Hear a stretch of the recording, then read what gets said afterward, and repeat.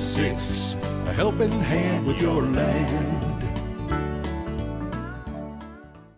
Neil from Essex here, out today with the Pride SA20 post auger to go on the front of some compact tractors or machines are going to have a little less hydraulic flow.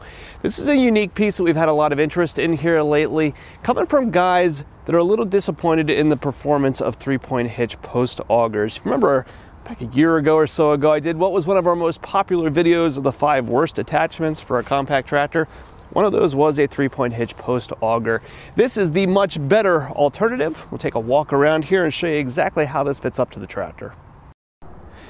So the biggest issue with doing an auger off the 3-point hitch of a tractor is the 3-point hitch's lack of downforce. They do not push down into the ground, and you're relying on the flighting on the screw to actually dig down into the ground and drill that hole.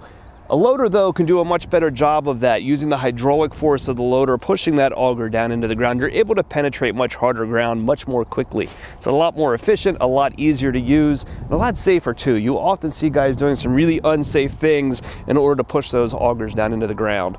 In order to mount one of these up to a tractor, though, you just can't snap it on your quick attach and go. There are a handful of things that you need to have set up on your machine in order to be able to accept this thing properly. This right here is a third function kit, so most loaders don't have additional hydraulic outlets out on the end of them. But a third function kit, which is an additional valve segment back here that gives you 2 buttons in order to operate an additional hydraulic function out on the loader, are becoming more and more popular. On some tractors, you'll hear some talk, kind of internet speak, this isn't something you hear in dealerships so much, of a true third function versus a diverter.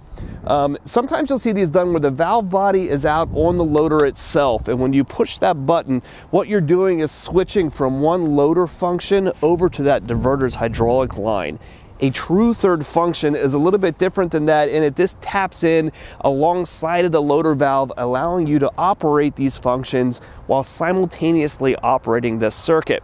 Most of the time that doesn't matter, and you can kind of work around the difference between the true third function and the diverter. But this is one place that you definitely want that true third function. In order to operate this guy, you're going to want to be able to open this up and run the hydraulic screw while simultaneously letting your loader drop down to the ground in order to push that thing down and drill your hole. Now, loader-mounted hydraulic augers are not a new thing at all. Skid steers have been doing this for a long time. We sell a lot of really powerful, high-capacity skid steer augers. They're going to have much larger motors out here on the end that can take advantage of the hydraulic flow that a skid steer has. But when we get down to a smaller machine like this, we have much more limited hydraulic flow. While skid steers tend to be in the high teens on the low end for a small machine, and as much as 40 and 50 for high flow models, small tractors like this don't put nearly that much flow out those front remotes. So this B-Series tractor behind me here only delivers between about 6 and 7 gallons of hydraulic flow out these third function lines. And so if you took that skid steer oriented auger and put it onto this machine, it would run it, but this flighting would turn extremely slow and not be super usable.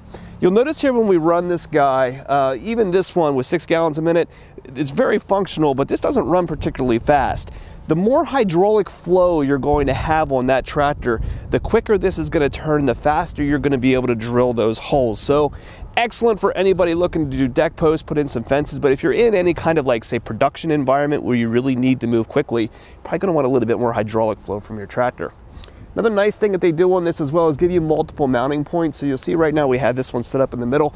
If you go over here to the side, there's a whole nother mounting point that allows you to offset the auger to the side. Again, if you go back to those post holes and you're driving down a fence line, having it over here on the edge might be a little bit easier, kind of give you a different sight line or help you be a little bit closer to maybe a neighboring fence or something as you go.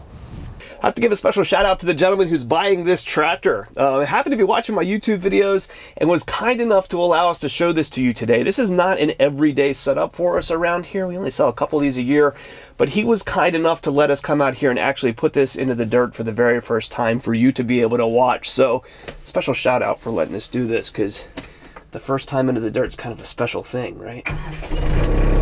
So we're going to start the machine up here, and we're going to take our revs up in order to get as much hydraulic flow as we can to spin this thing. And you'll see here, once I have it up and running, when I take my 2 buttons here,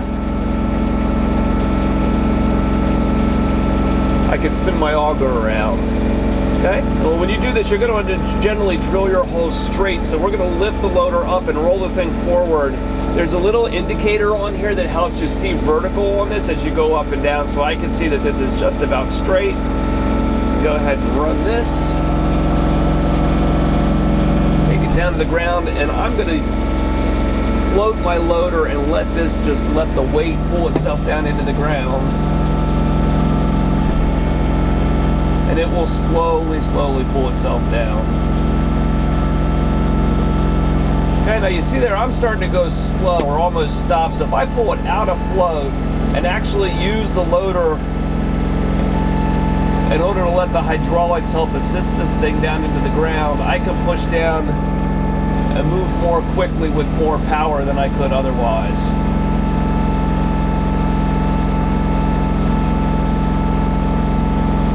One of the tricks with running these things is getting that hole to actually clean out, and when you lift the auger out, to not have any dirt in it. So when I get here to about the top, I'm going to stop pushing down but continue to let the auger run here for a little bit to clean the dirt out of the hole and pull as much up as possible.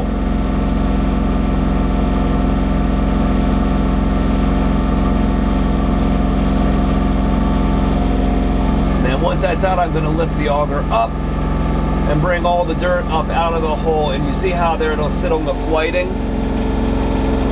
and that's how hopefully you get a fairly clean hole. Now we're going to back up and kick this thing out and just give it a little shake there to shake the dirt off the auger, and that would be the first of our post holes.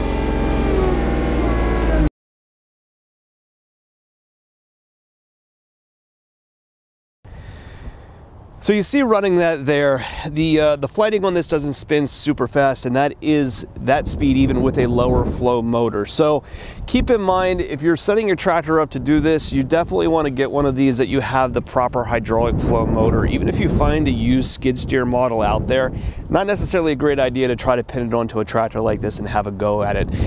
Generally, if you have enough hydraulic pressure, you should conceivably be able to get enough torque on this thing in order to spin it, but the flighting is going to go super slow and you're not going to be really productive or efficient with it at all. Having run these before too, this is a really small auger.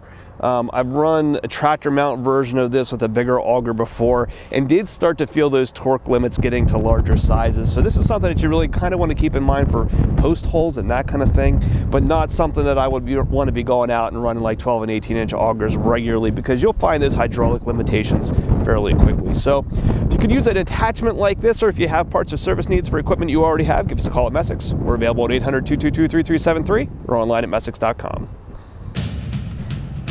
What do we, seems like we could shoot a lot of different things, right? We can go out and see if we can drill a hole, cut our grass, and then till our garden all at the same time. Could be like really productive and get a lot of videos done here at one time.